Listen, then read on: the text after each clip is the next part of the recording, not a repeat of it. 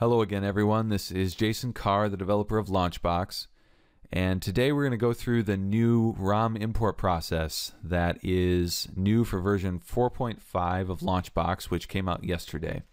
So we worked hard to make this process as quick and painless, easy, but also flexible as possible. I think you'll see that as we walk through this here real quick. Won't take us long. But I've downloaded in my documents folder here, I have an N64 folder that I've downloaded a good 15 ROM files here that we're going to go ahead and import into LaunchBox. And with version 4.5, you can now drag and drop ROM files into LaunchBox. So we'll just grab this N64 folder, which contains all of our ROMs, drag it into LaunchBox, and it'll come up with this Import Games from Files wizard. And it asks us what type of games we're importing, whether it's MS-DOS games or ROM files, and of course we're importing ROM files. And then for the platform, we're importing Nintendo 64 ROMs. And then we'll go ahead and hit Next. And then it asks us for the emulator to use. And obviously, out of the box, LaunchBox does not configured with any emulators, so we'll just go ahead and click Add. And it tells us that because it's Nintendo 64, LaunchBox knows that Project 64 is probably the most popular emulator to use. I know Retroarch is very popular as well for Nintendo 64, but we'll go ahead and do Project 64 for this demonstration. And all you have to do is go ahead and click the link that it provides so you can download Project 64. So we'll go ahead and get Project 64 and then download version 2.1 here. And we'll go ahead and hit Run. Give that a second to download. And when that's finished, it'll pop up with the setup process. And there it goes. Come on now, come on. Running the security scan. Thank you, thank you, thank you. All right, so here is the setup for Project 64, and we'll go ahead and just click Next and install to the default location. And no, we really don't want any of this adware, crapware. Skip.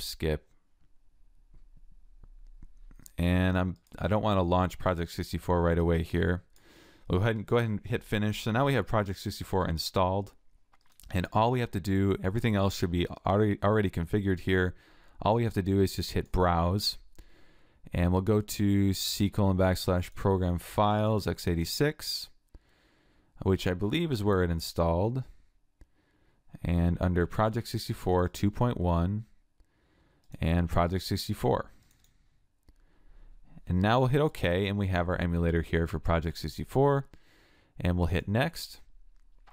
Now this is an interesting option. So in our Documents folder, we have that N64 folder, which contains all our ROMs. We have the option to use the files in their current location, which means don't move or copy the files, or copy the files or move the files into the LaunchBox Games folder.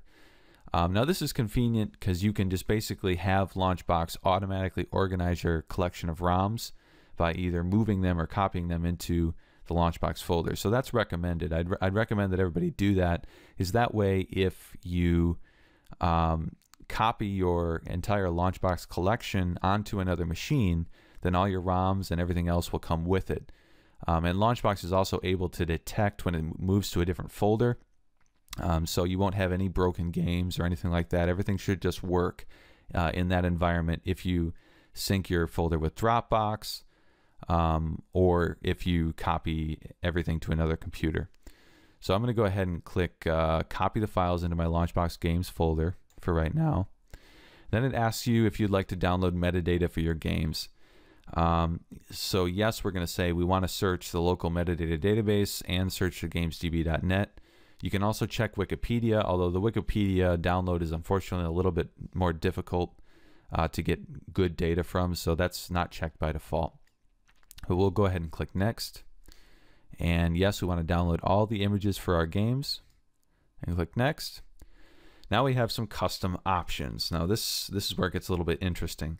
You can force import duplicate games, which means that if it finds a game with the same title already in your LaunchBox installation, it will import it anyways. By default, it does not import duplicates.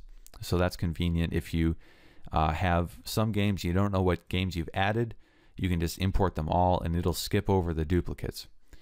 You can, if you dragged a folder over that has a bunch of subfolders and such, you can only import files from the parent folders. And if you don't know what that means, just ignore it. It doesn't matter. Use folder names instead of ROM file names for game titles. So some people organize their ROMs where every game is in a folder. And if you want to use the folder name instead of the ROM file name to detect what game it is, you would check that box. And then we can look for PDF files for use as the game manuals. Obviously, I don't have any in my ROMs folder, but if you did, it would find them and hook them up into the manual field. And then the option to copy move all files with the same name but different file extensions. Oftentimes, emulators will save saved game information into the same folder as the ROM files. And if you check this box, it'll copy that stuff over as well. And copy move files into subfolders named with the game's title and year.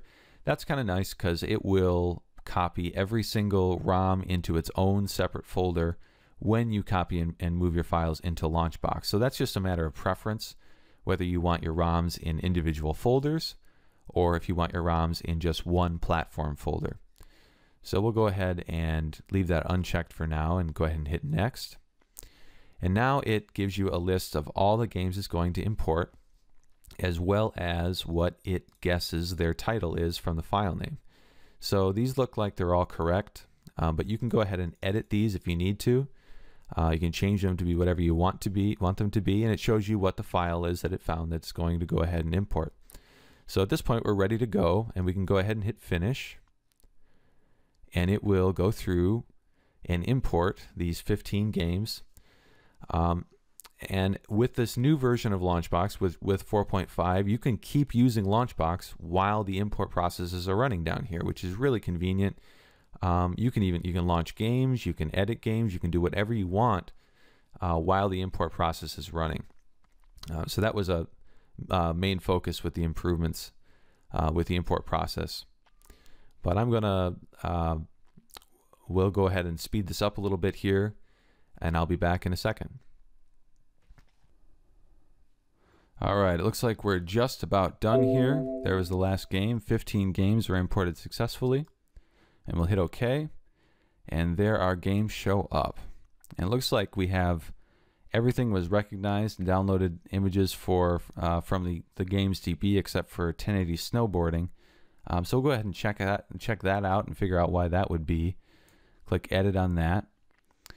And it looks like, my guess is it's the little degree sign that would cause the problem. So we'll go ahead and search for metadata on that.